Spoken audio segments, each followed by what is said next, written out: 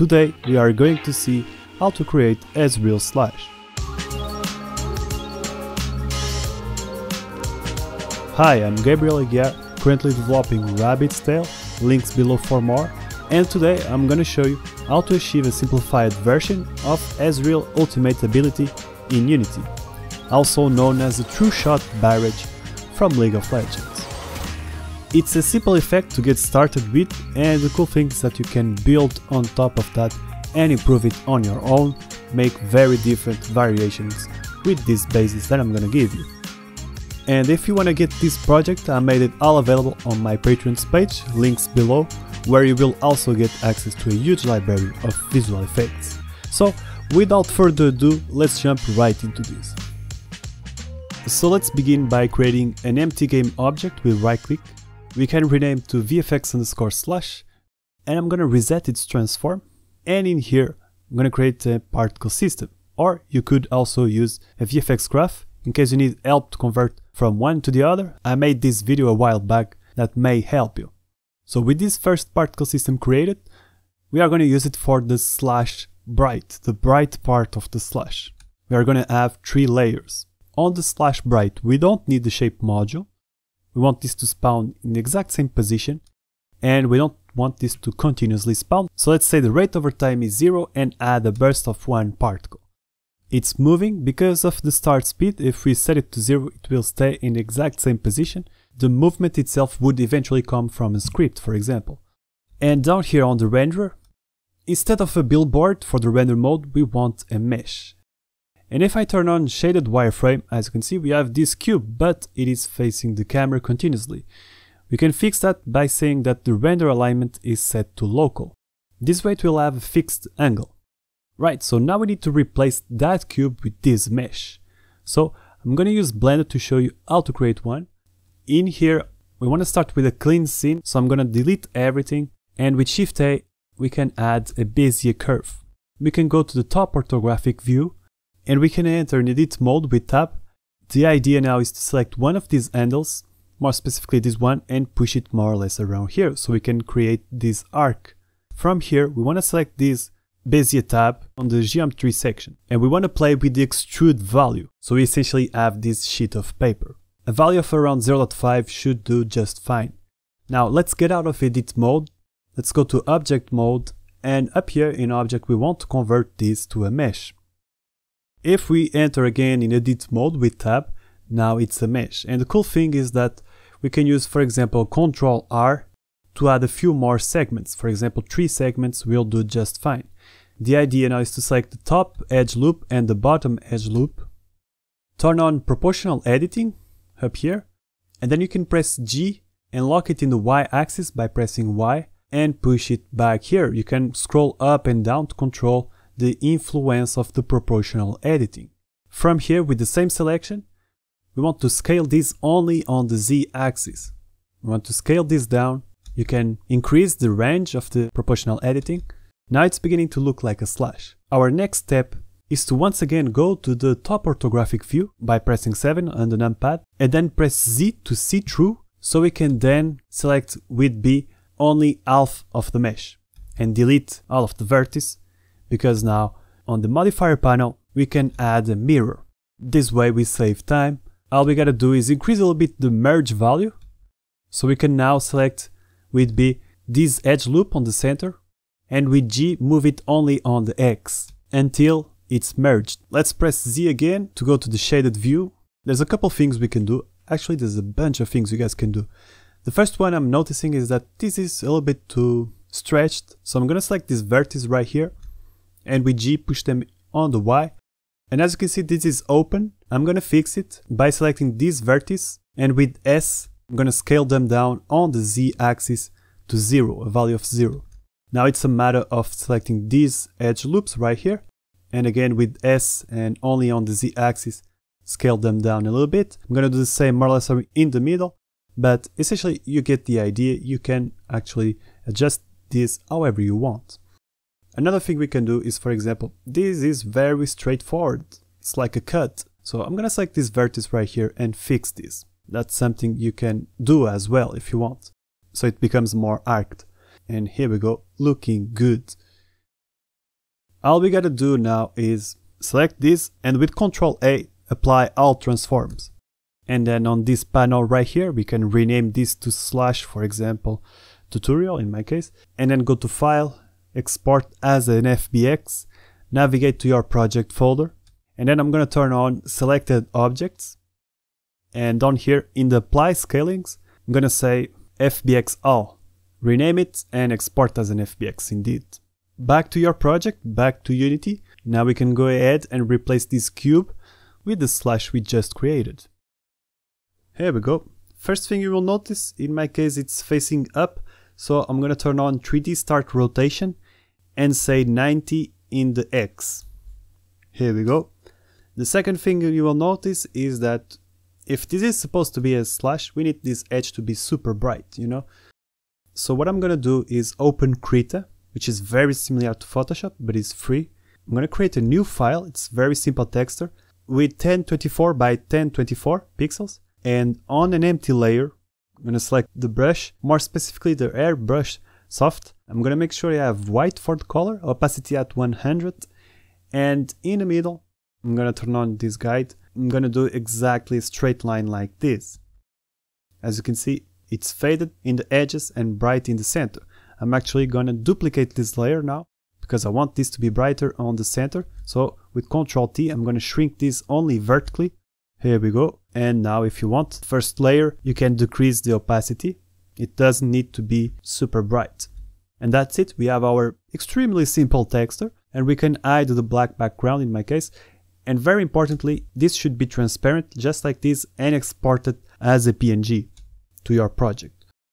Back in Unity, as you can see the slash bright, it does have a material, but we cannot edit the texture. We could create a new material and use one of the shaders that already comes with Unity, but guess what? Let's create a URP unlit shader graph that we can rename to simple tutorial, in my case, underscore unlit. Double click to open it up, and the first thing you want to do is check the graph inspector. You want to turn on allow material override so you can control these settings directly on the material. We can actually already switch opaque to transparent and then add two properties, one for a color and the other one for a text 2D, which is called main text. For the color, so we can control the intensity of the color, let's say it's white and with alpha at 100. Let's drag and drop both of the properties, but for the main texture we need to sample it. We need to sample a text 2D. From there we can multiply these two, the color and the RGBA, both are vector 4s, and connect it to the base color. And then push another line from this multiply and search for a split. We want to split this vector 4 so we can have access to the alpha and connect to the alpha of the fragment function. And then you can press save asset. And now with right click we can create our material from our custom shader, rename it to slash tutorial, for example, 01, and assign the texture we just created, the gradient, and drag and drop this new material to our slash bright. And here we go, we have our edge in a super bright mode. If I switch to shaded, this is what we have. Of course you could go back to Krita or Photoshop and, for example, with Ctrl T, increase the size of this texture below, export again without the black background as a PNG, and it would cover more area of the slash. So as you can see, you can do quite a few interesting things just by playing with the texture itself. I'm gonna leave the one with the smallest edge. And now let's say it's a blue color, but as soon as you do it, nothing happens. Essentially because our shader needs to have access to the mesh. It's very simple to do. If we push this back, we can add a vertex color node and multiply these two together and then replace the connections to the split and to the base color. Don't forget to save this, and as soon as you do it, your slash now will be blue or any other color that you have selected. The cool thing is that on the material, for example, we can say the intensity and only the intensity is stronger and the slash will become brighter. I also have a global volume in my scene, a post-processing effect with bloom, by the way. With this slash bright, now we can duplicate it and call it the slash dark. We want to create some contrast. If you look to a bunch of reference, you will notice that there's always contrast between bright colors and dark colors. The effect becomes more perceptible. A black color for the slash dark or a very dark blue should do just fine. We just need now on the renderer to say that the origin layer is -1, so this is rendered below the slash bright. And then we can push this a little bit back, perhaps even stretch the scale, or actually create a new material, duplicate this one, and use another texture that covers more area, just like this. Yeah, perhaps I've increased the scale a little bit too much. But here we go, really nice contrast with just these two particle systems. Let's duplicate once again the slash bright for the slash edge. I'm gonna push it all the way up and push it to the front.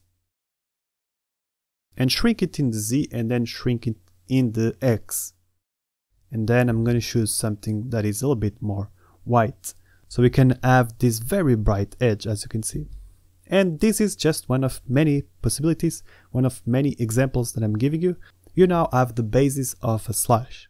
And you can adjust these three layers however you want, with different meshes or different textures, and so on. What I'm gonna do is select these three slashes and actually stretch them a little bit in the X, so it becomes even more arced. And by the way, you could use this in a looping mode, or turn off looping in the three particle systems, and say the lifetime is 2 seconds, for example, and it will live for 2 seconds, and then you can fade this out with the color over lifetime. For example, by adding a key here and saying the last one is completely transparent or black, and then the slash will fade, as you can see. Another cool and very simple thing we can add to our slash is some stretched particles. It will give the sensation of speed. Right click, new particle system, and this time we want to use the shape module. Let's switch the shape to a box. And let me just play and pause the slashes so you can see their size, because for the shape we can turn on these scene tools of the stretched particles and now control this cube, say it's going to be something very flat like this, and we can stretch this until we have a shape similar to this one. Now we want this to go backwards and not in front, so on the start speed we can say it's random between two constants, between something like -5 and -25. Will do just fine. They don't need to live that long, so the lifetime, something like half a second and 0.8 should do just fine as well. And now we want them to be stretched right, so we can turn on 3D start size and say the X is 0.05. What will happen is they will always be facing up, and we fix them in the renderer. It's a stretched billboard. Here we go. Yeah, they don't need to be that stretched, so I'm gonna say the Y is 0.5. I'm actually going to say it's random between two constants, between 0.01 and 0.05 for the X, and then between 0.1 and 0.5 for the Y. And yeah, a bluish color will do just fine as well. As a matter of fact, we can also reuse the shader we created by duplicating one of these slash materials, call it particle, and select the default particle for the main texture. Let's drag and drop this. And here we go. We can now adjust the intensity however we want. Looking good. We can also increase the rate over time to 20, and if we don't want this to be looping, we can turn it off and say the duration of the particle system is 1.8, since the slash lives for 2 seconds, in case you don't want this to loop, of course. Another detail you can add is duplicate these stretched particles, call them dark, and say the start color is black. And here we go, without our character, the cube, in the way. This is how it's looking. The ones that I've shown you in the beginning, the slashes, they have an extra thing, which is these trails right here. I have used the exact same technique that I've shown you on this tutorial. It's a fantastic tutorial with already 200,000 views, and you will learn how to create these beautiful trails that you can add to your slash, and it will add a really nice touch. I left a link below or somewhere on the screen. And once you add those trails, this is how it looks. They really complement each other very well, and then it's a matter of testing different textures, different meshes, different trail types, like I did here with all of these variations that I made available on my Patreon's page, links below. And by supporting me, you get access to a huge library of visual effects. So that's it folks, I want to say thank you to each patron that supported me last month.